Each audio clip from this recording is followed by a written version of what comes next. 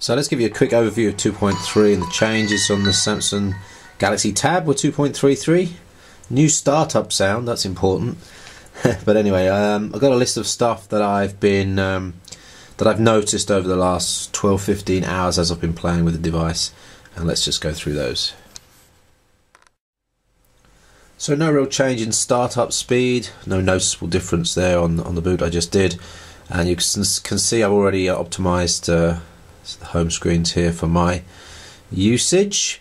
This is quite interesting because a lot of people moan about upgrades on Android devices. What's happened here is Samsung have used 2.3, and the features that are really in 2.3, a lot of them already appeared in 2.2 for Samsung. For example, their cut and paste feature. Some of the features of 2.3 here have been taken out, like SIP, voice over IP capability. I can't find that anywhere in the system, but there are a couple of changes we need to talk about. First of all, transitions. That is quite important to some, and although this is just UI demos, what is being shown here is, I think, the usage of the new APIs for touch and touch responsiveness, and that actually does appear in some apps I've found as well. And in fact, using some apps that don't use the optimized features for enhancing touch responsiveness show up now. For example, Twitter that I use here, the scroll on that is not very good, but the scroll on the browser is super smooth now. Let's go through other notes I've made. In terms of apps, everything's much the same. There's one new app here, Sketch Memo, which might be useful to some of you if you want to write some notes on a capacitive screen. I don't like it. What else have we got? Pretty much the same all the way through. Social Hub appeared in the latest firmware upgrade through Keys anyway on 2.2. Samsung Apps is still there. Pulse is a new app that's pre-installed. Personally not a fan, because I like to link everything to Google Reader, and Pulse doesn't allow you to do it all in one go. Feedly is probably a better option there, but Google Reader is, for glancing through tons of RSS feeds, is probably the fastest anyway. Some redesigned icons, but the apps underneath are pretty much the same. Music Hub, for instance, is the same here in Germany, using the 7 Digital service. There's no new wallpapers or themes. Themes was something in 2.3. Themes doesn't appear on this 2.3 implementation. Stability, I did have one crash when I was messing around with what app was it? I can't remember. I had, oh yeah, Need for Speed. I was playing Need for Speed, and then I came out and I went to, I think, listen to some music, and it crashed the UI. Didn't do a full reboot. Crashed the UI and rebooted the UI. But stability of the Wi-Fi here is much better than it was before. I used to get Wi-Fi dropouts here on my Wi-Fi router here, which is a Linksys WRTG54, the classic. That doesn't occur anymore, so I'm very pleased about that.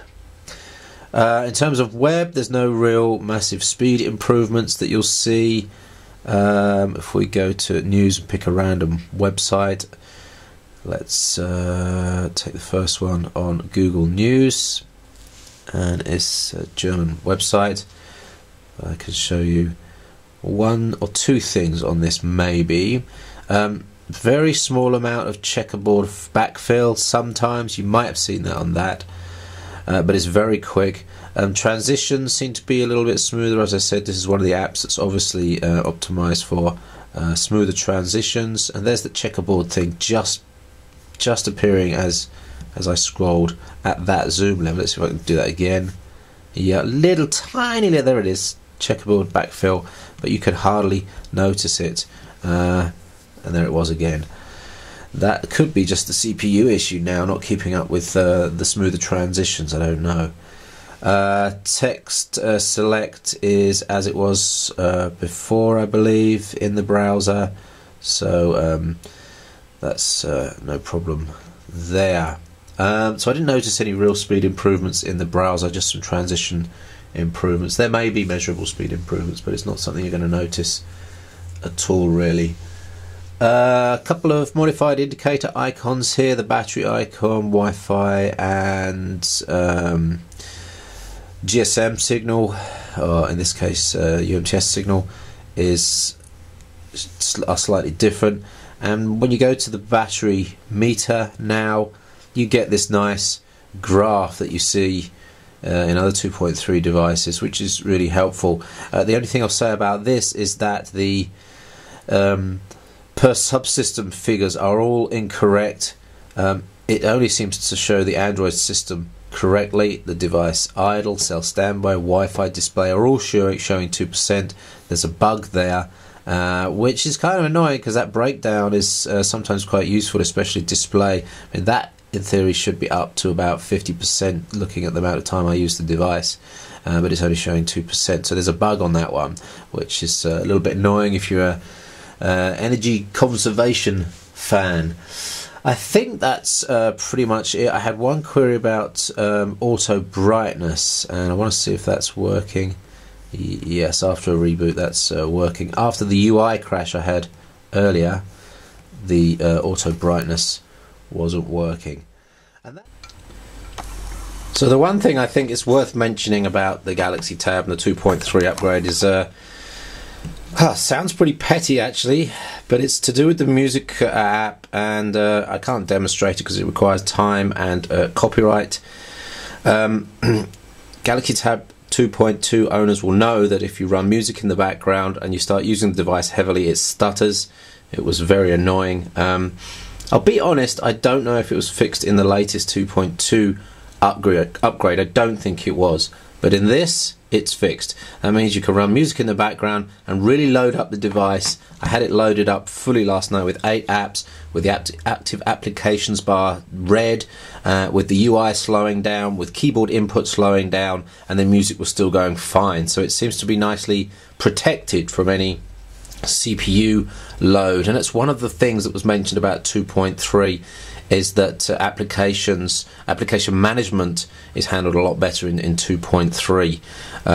That is also supposed to impact battery life as well, but I haven't seen any major improvements. It's got good battery life anyway. We're up to 6 hours Wi-Fi on in use, which is really fantastic for a device this light. So don't expect any major battery life issues. So anyway, 2.33 summary. Good improvements all around. Haven't seen any showstoppers, any issues. I had one UI reboot that I should mention. Hasn't happened since then. I've been using it heavily. Smoother improvements, some improvements all round. Some things taken away from 2.3, it seems. For example, SIP, you should expect to see in wireless and networking, but it doesn't show up. So that might be a disappointment to some. But anyway, nice improvement. If you see it on Keys, grab it. I wouldn't bother going the route through side-loading the firmware. Too risky probably for most people. But when you get it, enjoy it. And I think that's probably going to be it, isn't it, for major upgrades to the Galaxy Tab. A couple of million devices sold, I guess, at this stage in May 2011. So there's potential to make a couple of million people happy with a 2.4 upgrade, maybe a 3.0 upgrade.